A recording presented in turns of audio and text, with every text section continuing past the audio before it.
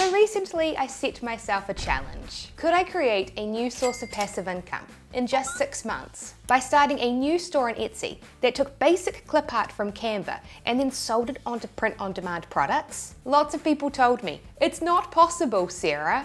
They said that Etsy is too saturated now to make money with a new store.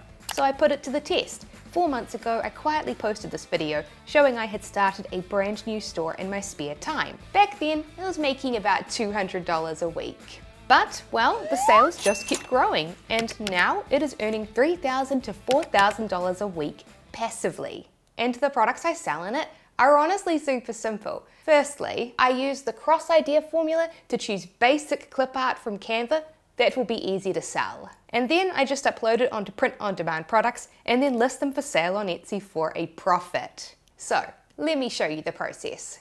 First up, you need to choose a popular product to sell. Yes, as basic as this sounds, if you want to make money, you have to actually sell a product that people want to buy. And so here's how to find one. First, come to a print-on-demand app like Printify. Printify is a website that has tons of blank products that you can resell. You just pick one and upload a picture onto it. Then you can sell it for a market price on a marketplace like Etsy. And each time that somebody buys it, Printify's print shop will print your picture onto the product, package it up, and ship it out to the customer, while you keep the difference as profit. I love it because it's super passive. I just have to put the product up on Etsy, and that's pretty much it. So, to find Printify's money-making products, just open up their bestsellers page. These products here are all super popular, and they're in high demand with customers, so you can pick pretty much any of these products to sell. T-shirts are, however, the #1 top-selling print-on-demand product of all time, so I will be using this as my example product for this video. So now that we've got a super popular product to sell, we need to use the cross-idea formula to find unsaturated product ideas. So here is how I did it. First, I just came to Etsy and did a search for a generic phrase like funny t-shirts. On Etsy, when you search for products, the algorithm will prioritize showing you products that customers have bought recently. And so you just want to search through these and find a popular product that uses simple graphics. And don't worry, popular products are very easy to spot because when you open up the listing, Etsy will absolutely tell you if a product is popular. Take, for example, this t-shirt featuring simple graphics. It's had 37 sales in the past 24 hours. Now, I've got to be honest, I absolutely love animals, and so I eat a mostly vegan diet. However, even I can see that this t-shirt idea is funny and clever. It's an example of a double entendre, with the picture of the deer having a double meaning. Plus, it's also a good example of deadpan humor. Now, here is the exact point that most people who are trying to make money online go wrong, and why they seem to think that it's impossible to make money. It's because they do this. They copy. Look how many people on Etsy have copied this exact same t-shirt. Now, you just think about it, right? If you're opening a brand new store on Etsy, copying another popular t-shirt is a really dumb idea. Because look how many reviews this store has had. Now, if I asked you, would you like to buy a t-shirt from a store that's got thousands of positive reviews, or buy that same t-shirt from a store with no reviews, which are you going to choose?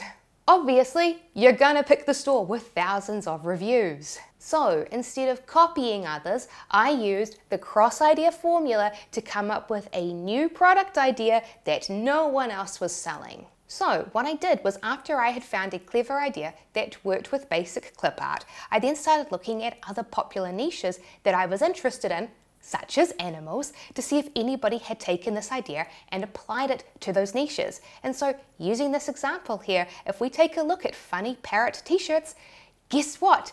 None of the t-shirts on Etsy are using deadpan double entendres. Now, let's think about it. Funny parrot t-shirts are popular with people that own parrots, and double entendre t-shirts are also popular too. So, guess what we can do? We can cross-idea these two things together to create something new. By doing this, I was able to use data to help me create popular, hyper-viral products that stood out even though I was a brand new store. And by the way, if you would like more of my tips and tricks for creating products that stand out and get customers to buy, even if you're a new store, then you should be sure to download my free print-on-demand ebook, The 6 Steps That Six-Figure Online Stores Follow to Make Over $10,000 a Month. You'll find a link to download my free ebook in the video description below. So then, let's actually go ahead and make that new store. And to do that, you're going to need to open up a free Etsy account and a free Printify account. I have a free tutorial video that already shows how to do this step by step, so I won't go in depth into it in this video, but I will link to this in the video description. But honestly, it's pretty simple. In the video description, you'll find a link to open an Etsy store with 40 free item listings. Click on it and follow Etsy's step-by-step process of filling in your store info, like choosing your name and settings. It takes less than 30 minutes. Then come on over to Printify and sign up for a free account. And within your Printify account, select to connect your Etsy account, and now you can add products directly into it. So then, now we need to actually create our products using basic clip art. And doing this is a two-step process. Firstly, we're going to go ahead and create our cross-idea image using clip art, and then we're going to upload that image onto our popular Printify product. So let's get started with step one, and to do this, I'm going to be using Canva. Canva is a drag and drop graphic design app, and it's really easy to use. Canva has a crazy amount of pictures installed in it. They have millions of clip art, photos, shapes, backgrounds, textures, you name it, all installed within their library. You're allowed to commercially use these in designs that you create to print onto products for a profit, which is why I chose to use Canva. They have a free account and they have a pro account that costs $13 a month. For this tutorial video, I will be using the pro account. If you don't have a Canva account, I'll have an affiliate link in the video description where you can get a 30-day free trial for a pro account. So first up, let's come into Canva and create a canvas the same size as the printing area of the t-shirt. Then we're going to come on over to Elements and do a search for parrot silhouette pictures. And it turns out that Canva actually has a lot of different clip art pictures for us to choose from. Now, here is something you need to know. Legally, Canva is absolutely fine with you taking their free clip art pictures and then printing them onto products that you sell for a profit. However, you must combine it with at least one other visual element to turn it into a new design. Which is fine because for this cross idea, we're adding text to it too. So I just added in a text box and then selected a trendy font from one of Canva's pre-installed fonts. And so now we need to come up with our double entendre, and surprise, surprise, I just used ChatGPT to help me do this. Yes, to help me come up with ideas, I asked ChatGPT what are some funny and annoying things that parrots do to the owners, and one of the things ChatGPT told me was that parrots will sing at the crack of dawn, waking their owners up. So I changed this text to be alarm clock, and I changed the text color too. And boom, just like that, we have our t-shirt. So now we need to save it as a print-ready file. When you're printing images onto products, you want to make sure that they're in really high quality. So here are the export settings that I use. I just come over to Share and click Download, then I dial the image size all the way up to the max, then I make the background transparent and I make sure that PNG is selected and I save it. It'll take a few moments, so just be patient. Now, for the next step in this video, I'm going to show you something that's pretty cool, but it is optional. But I think you're going to want to try this because as you will see, it will make your t-shirts look amazing. And that is adding a free distress texture to it. So if you go back and take a look at that popular t-shirt design that we found before, and you take a closer look at it, you'll see that the design has a distressed vintage look to it. Well, adding in that distressed vintage look is optional, but it's an easy way that I make my t-shirts look way more professional. So first up, you will need to actually get a distressed texture image. I love this one that you can download here for free on Creative Fabrica if you get a free trial account with them. I'll have an affiliate link to get a free account with them in the description below. Plus, we also want to use Photopea, which is a free Photoshop clone. You can use this for free in your internet browser, so you don't even have to sign up for an account. So add in your product image and place a distressed texture on top of it. Right-click the texture layer, click Rasterize. Then hide your t-shirt design layer. Next, click Select and choose Color Range. Set it all the way to 200. Then, with your t-shirt layer selected, click Edit and then select Clear. Now you can unhide your t-shirt design and delete the texture layer. And that's it. Your t-shirt design has gone from looking like this to now looking like this. which is much better. So next up, you just need to upload it to Printify and add it into your Etsy store. It's pretty simple. Just open up the popular product you're going to sell with Printify and upload your design onto it and place the image in it where you want it to print. Then next, you will need to give your product a title and you want to give it a product description. And you also need to give your product a price. And here is an important trick.